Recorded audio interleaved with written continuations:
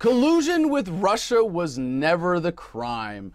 This story from our friend Pastor Chuck Baldwin, former Constitution Party nominee for president, is really one that should have been much more obvious to everyone following all of the related events than it has been, but one that as soon as you see and understand, you go, oh, yeah, and of course, that's why they're covering that up.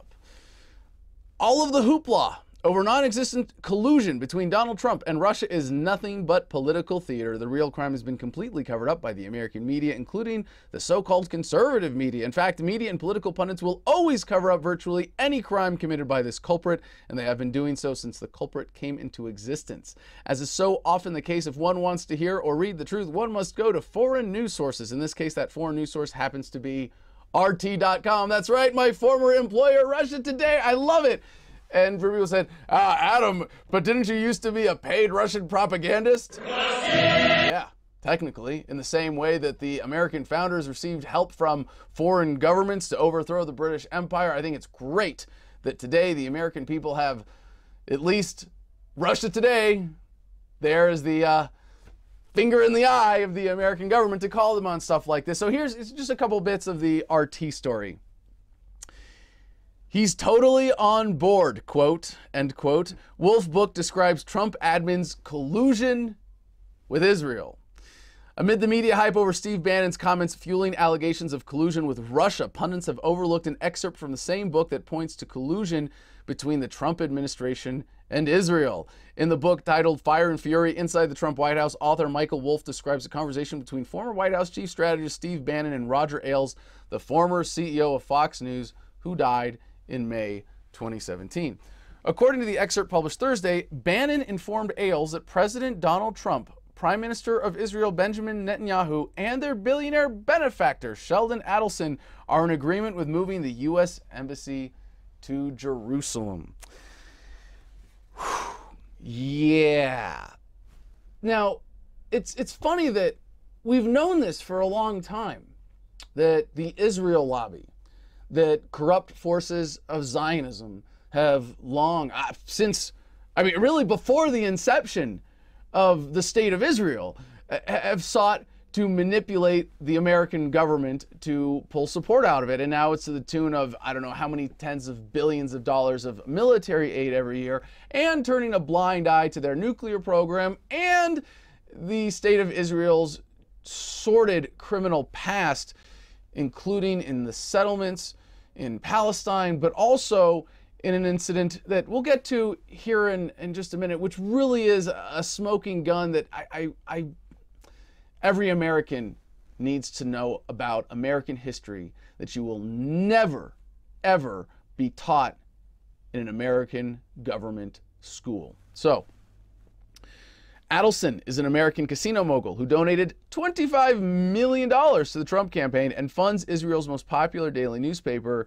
Israel Today, which is widely understood to be pro-Netanyahu. Now, one of the big myths about Donald Trump is that his campaign was self-funded. You know, oh, he's a billionaire. He's worth so much money. Why would he ever have to get donations? Why would Sheldon Adelson have to give him $25 million? Well, here's the thing. Donald Trump has always been a tool of bankers. Yeah, he's been a manipulator and a con man and a shady business dealer, and he's screwed a lot of people out of money that he's owed them. But what we saw most recently was him giving banks, including Deutsche Bank, that he happens to owe a ton of money, a pass on many of their financial crimes, including those around the LIBOR scandal. So this is just, I hate to say I told you so, but yeah, I told you so. Donald Trump is the greatest trick that Democrats have played on Republicans. I mean, he's a former Democrat. He's a tool of the banks. He's a globalist. I mean, and then he goes and masquerades as an American nationalist, telling jokes about Rosie O'Donnell, and all of a sudden the Republicans go, oh, Trump, our savior. Yeah, okay. Yeah, you're going to save us from Clinton and all of her big government, Wall Street, bankster, globalist policies, and give us instead Trump's bankster, globalist, big government policies. Woohoo! All right. So this story is a few days old. It said Fire and Fury set to hit shelves January 9. Though the White House has dismissed the book as fiction, Trump's attorney, Charles J. Harder, demanded the publisher, Henry Holt and Company, immediately cease and desist from any further publication, release, or dissemination of the book. Now, there's a even just better quote here on this from Trump himself about his former chief strategist, Steve Bannon. Now, remember, Steve Bannon, hugely essential to Trump's victory, hugely essential to everything that the White House tried to accomplish while he was still there. He said, Steve Bannon has nothing to do with me or my presidency. When he was fired, he not only lost his job, he lost his mind. Yeah. So back to Baldwin. Before discussing the heart of the story, there are a couple of asides that need mentioning. First, Donald Trump obviously doesn't believe that freedom of speech has anything to do with making America great. Yeah, you would like just, you know, come on. Come on, Trump supporters. Freedom of speech? Please, does that not shake your confidence in this guy at all? So yeah, he's against freedom of speech. He wants to have a book banned because it says bad things about him. Whew. All right. Furthermore, can you imagine anyone else demanding a publisher house cease and desist from publishing, saying nothing about it? I mean, this is just, I mean, if the shoe was on the other foot, and of course, you know, liberals are, you know, guilty of plenty of censorship, but essentially, so are conservatives. And the reason is, again, they're both statists, right? They both believe in using violence of government and a central authority to control you. So, of course, yeah, why not use violence to control the flow of information that makes it possible for them to foist the lies upon the American people that make it possible for this whole racket to exist in the first place? So, this comment from Breitbart, some of the comments from Bannon in the book have led Breitbart.com to fire their leader, Bannon.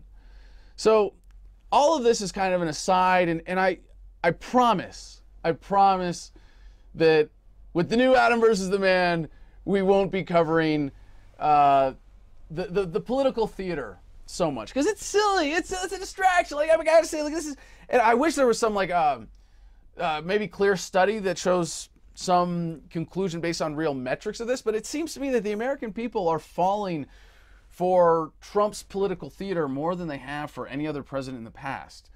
And it's really disgusting, because this is the point of the presidency, right? I gotta love Bill Hicks' explanation of the presidency, right? He says, when you get elected, they bring you into a smoky room and the lights go off and a screen drops down and a projector comes on and they show you a shot of the Kennedy assassination from an angle that you've never seen before. And then the lights go up and one of the men puffing on cigars says, any questions? And the only question you're allowed to ask is, what's my agenda? So the job of the president is to distract from the fact that the machine carries on. The policies continue. The American people's opinions don't really matter. So here's a bit of what's really going on. And you have to understand, with Russia, and not Russia collusion, like, who cares? Really, who cares? The Russian government wanted Trump more than Clinton? Really? Okay. And they're allowed, just like any person in the world, to whatever. To voice their opinions, to hire propagandists. You know, of course, the Russian government has no right to exist any more than the United States government, obviously. But both Democrats and Republicans are happy to be using Russia as the scapegoat, to make Russia the international bad guy, so that you don't pay attention to Israel. As Baldwin says, the real story, of course, is the cover-up of Trump's collusion with not Russia, but Israel. The chain of command was clear. Donald Trump to Jared Kushner to General Michael Flynn. All of the brouhaha about collusion with Russia that led to the firing of Flynn was merely a smokescreen to cover up the Trump administration's collusion with Israel. And Flynn was the fall guy. Israel's highest-ranking foreign agent, Kushner, continues to guide Trump's Zionist foreign policy without the slightest impediment, because everybody's busy talking about Russia, of course. Israel is America's sacred cow. It is the third rail of politics. No one dares criticize it, much less expose its manifold crimes. Israel is also America's Trojan horse. Virtually the entire country, with America's evangelical Christian pastors and churches leading the way, is scared silly to say anything critical of Israel. Fortunately, the hackneyed moniker anti-Semitic is fast losing its sting as more and more people are awakening to the rank evil and criminality committed by the Zionist state, not the least of which are a plethora of Jewish people, including rabbis and myself. Now, yes, I'm Jewish. Sorry. And you know what? It's funny that the conversation around the racism, anti-Semitism, and the state of Israel and Zionism are so easily, deliberately confused, muddied. And, you know, the idea of being a Jew, and for the record, I'm half Jewish by ethnicity on my mother's side. I'm not religiously Jewish. I guess you could say a little bit culturally from my family upbringing. But I'm the opposite of a Zionist, obviously, as a libertarian who believes that states have no rights to begin with. It's really important to separate Judaism, the Jewish ethnicity, the Jewish people from the organized crime family known as the State of Israel and the Zionists. And when you're attacking the State of Israel, as you should, when you're attacking the Zionists, as you should, you don't need to descend to racism to make your point. And it really needs to be separated. And there's some strange effect of this. Now, I asked today on social media, posting some of the screenshots of the racist comments that I received, why is it more acceptable to be racist towards Jews, seemingly, than other races? You know, if someone went on some, you know what, I don't even want to play the game of this ethnicity versus that ethnicity, but it is understandable that as a certain group of people identifying with Judaism, with ethnic Jews, in order to promulgate the racket of the Zionist state, that there's some bleed over effect there, that people of weak conscience and intellect will, in criticizing the Zionism, turn to racism. Of course, Baldwin is a better man than anybody who would do such a thing, and does not make that mistake. If you don't believe there's an ongoing national cover-up to protect Zionist Israel, consider this case history. A foreign naval vessel is lumbering in international waters. It is flying a brand new 8-foot by 5-foot flag, which unmistakably identifies it as a major ally of the country whose coastline is nearest the ship. The ship's markings are 10 feet high on both sides. It is not a warship. It is an intelligence gathering ship. For all intents and purposes, it is defenseless against any warship or attack aircraft, having but 4 50 caliber Browning machine guns without shrapnel shields as its only offensive weapons. On board are 286 souls. Suddenly and without provocation, the supposed ally nation attacks the ship with both warplanes, which were unmarked, and torpedo boats. For over an hour, the helpless ship is riddled with machine gun fire, rockets, and torpedoes. Within moments, the ship is completely disabled. As it seems certain that the ship will sink, lifeboats are lowered, but the attacking torpedo boats immediately strafe the lifeboats with gunfire. Helicopters from the aggressive country carrying Special Forces troops hover over the ship, which is now listing at 9 degrees. Clearly, the attacking country intends that no one survive. The ship has no engines, no rudder, and no power. As the Special Forces from the attacking country are being positioned to launch their final assault, the ship's captain barks, "Stand by to repel boarders." One sailor yells, "They've come to finish us off." The only thing that saves that ship and those survivors that day is 8 warplanes from a nearby aircraft carrier that heard the initial Mayday cry from the ship. This caused the attacking country to withdraw. As it was, 34 of the ship's officers and crew are killed, and only a divine miracle and superhuman Herculean effort from the sailors in the bowels of that steel graveyard keeps that ship afloat. When the attack first began, one general from the attacking country protested to his commanding officer, saying, "This is pure murder." But what the country whose ship was attacked and whose men were killed did is most curious. It did nothing! In fact, the government of that country immediately declared that the attack had been a mistake, and then proceeded to completely cover up what had happened. And to this day, the citizens of that country know almost nothing about what took place on that fateful day. The attacking country in the above case was Israel. The country attacked was the United States. The date was June 8, 1967, and the name of the ship was the USS Liberty. Now, the mistake excuse.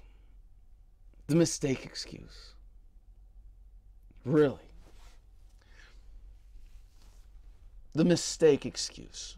It was a mistake. We accidentally, did this and this and this and this and this and this and led to the killing of all these people. Now, I try to be as understanding as possible when someone in my own life or someone I'm working with says they made a mistake. I always give them the benefit of the doubt. But of course, careful analysis in this case, and in so many others in which this excuse is used, reveals that if it was a mistake, it was an incredibly improbable one. Because you're saying, okay, I made a mistake. As Israel, I made a mistake. We didn't really mean to kill all those American sailors. Yeah, it was a mistake. We pushed the wrong button on the keyboard, and it was, instead of help American sailors, kill American sailors. Whoops, and we couldn't stop it. There was no way to abort the mission. No, see, that's the thing. If this was a mistake, it wasn't like it was a mistake. It was like a series of, for an attack as complex as this, it was like 1,000 mistakes in a row. That if they were mistakes, were really, 1 in 100 mistakes. You push the wrong button, you bomb the wrong ship, you order the wrong mission. These already are kind of like, if you're in charge of shit that could kill people, really should be kind of 1 in 1,000,000 mistakes, maybe 1 in 1,000 mistakes. But then you have a series of these, so it's a 1 in 1,000 mistake, and another one, and another one, and another one, and another one. You have to multiply every time. Because what are the odds that you made a mistake that was a 1 in 100 mistake or a 1 in 1,000 mistake, and then you didn't catch it? And then you made a subsequent mistake that led to, and another one, and another one, and another one, and another one, and another one. You have to multiply 100 times, 100 times, 100 times, 100 times, 100, and you get to the point where, like, the odds of you making this mistake are so infinitesimally small, if these are your true capabilities, that either you need to be completely removed from the job, or this was no mistake, and we should examine your motivations. So, can one imagine what the U.S. reaction would have been had the USS Liberty been attacked by an Arab nation? Can you imagine how pastors and Christians would have reacted had the attacking country been Iran, Iraq, Syria, etc.? But the attacking country was Israel. Hardly anyone in the United States even knows or cares about it. Now, I am really grateful to hear this from a man as esteemed in the American Christian community as Pastor Chuck Baldwin. Because one of the reasons that America has fallen for the Zionist propaganda game is our very own Christian Bible. It says, the Jews are God's chosen people. Okay, you want to believe that? Fine. I guarantee you, no reasonable Christian version of God considers Zionism or the state of Israel to be a righteous, holy endeavor. Quite the opposite. And I suppose I might say that it takes a certain amount of courage, but no, it is a simple measure of the integrity of Chuck Baldwin, that he is able to see past his own religious inclinations and still be able to look at reality in a way that's in line with his core principles, informed by his religion or by his humanity.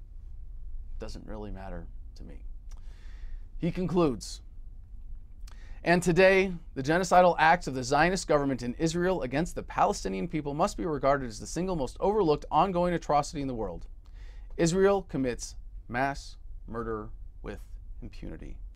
So once again, a U.S. presidential administration and the U.S. mainstream media have covered up the criminal activity of Zionist Israel. In 1967, the president was Lyndon Johnson, a Democrat, and probably the only president whose ego could rival that of Donald Trump.